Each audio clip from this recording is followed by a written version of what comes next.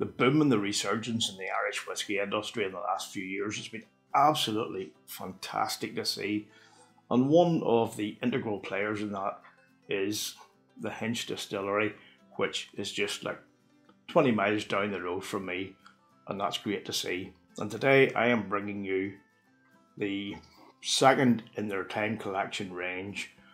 It's the Hinch 5-year-old double wood. So stay tuned to hear all about it and see what I think about it.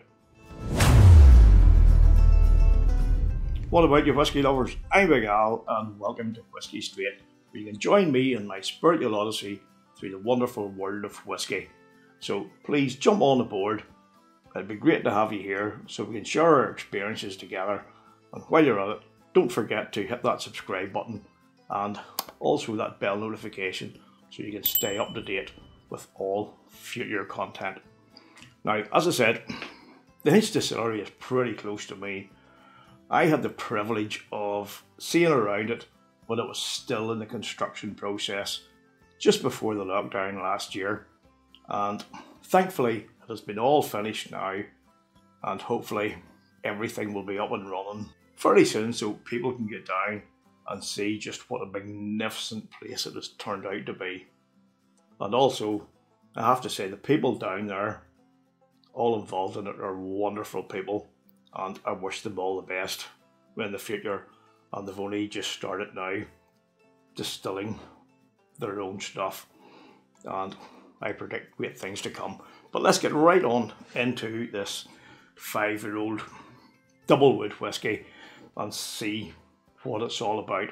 Well, it's actually a blend of malt and grain whiskies which have been matured in ex-bourbon casks and then for a minimum of 1 year in American virgin oak barrels, hence the double wood. Now, it's triple distilled, was bottled at 43% ABV, as are all the time collection expressions from the Hinch, and it retails at around 35 quid and it's widely available.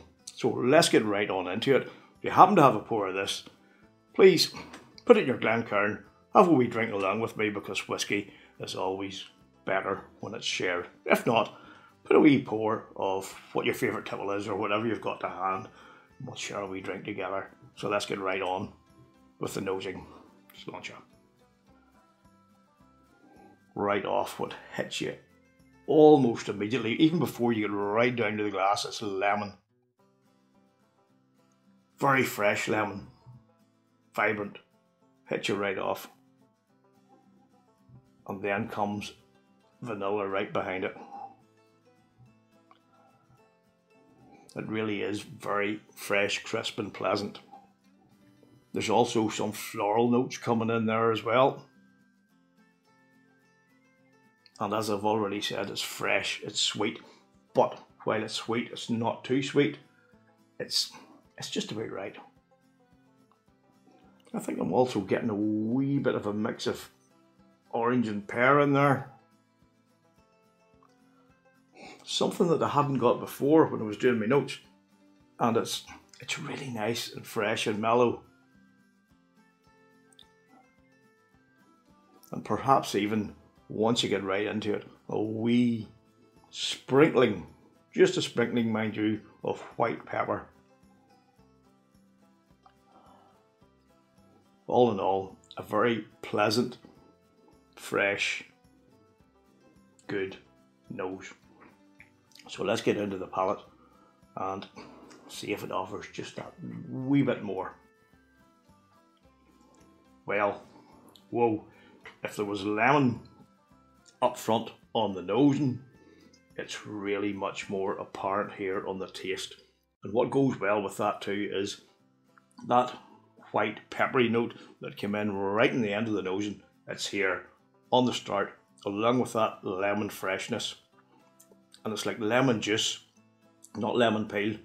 It comes right in and it gives it a nice wee bite, a nice wee pick-me-up sort of a feel, and it blends really well together with that lemon.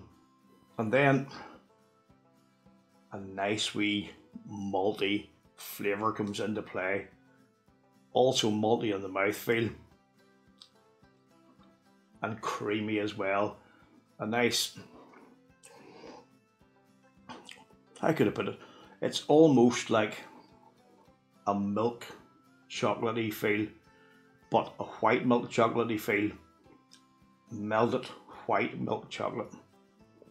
Really nice first sip.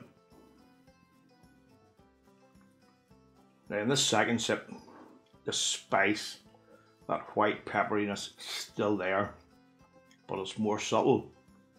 It's much more balanced. It's not just as vibrant as it was in the first sip, but that lemon influence is just, it's so vibrant. It's really there. It's fruity. It's full of flavour.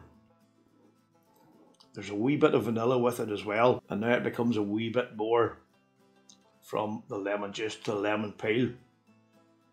Wee bit of vanilla again, and now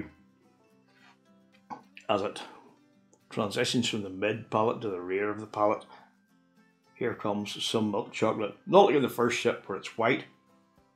This is like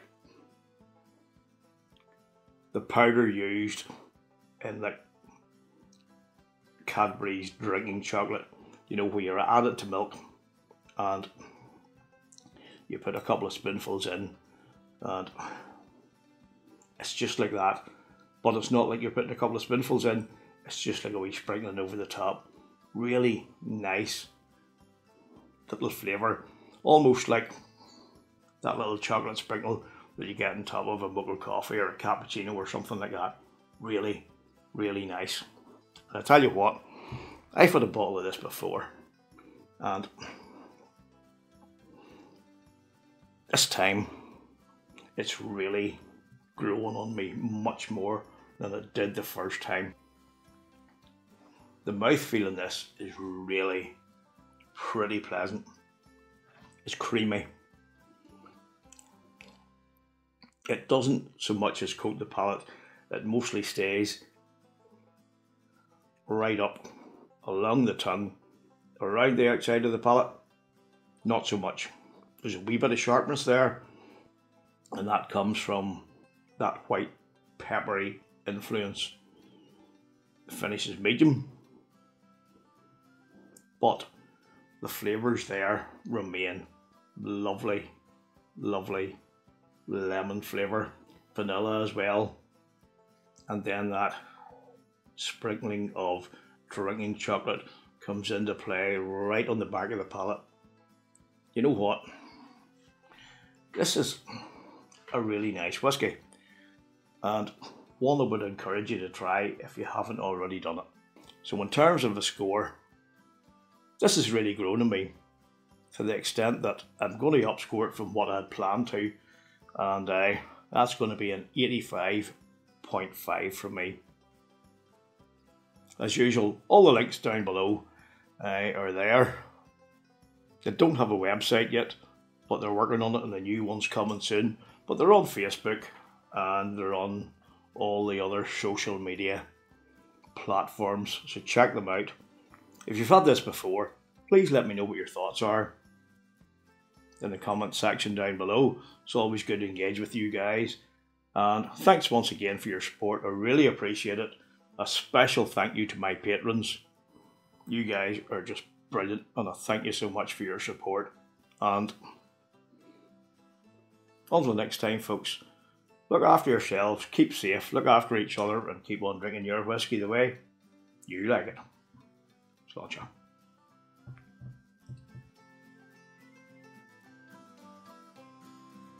Thanks for watching, folks. I really do appreciate it. Please check out these other reviews, and if you'd like to support the channel, the best way is by subscribing, liking and commenting. And don't forget to ring that bell for all video notifications so you don't miss out on any future content. Cheers.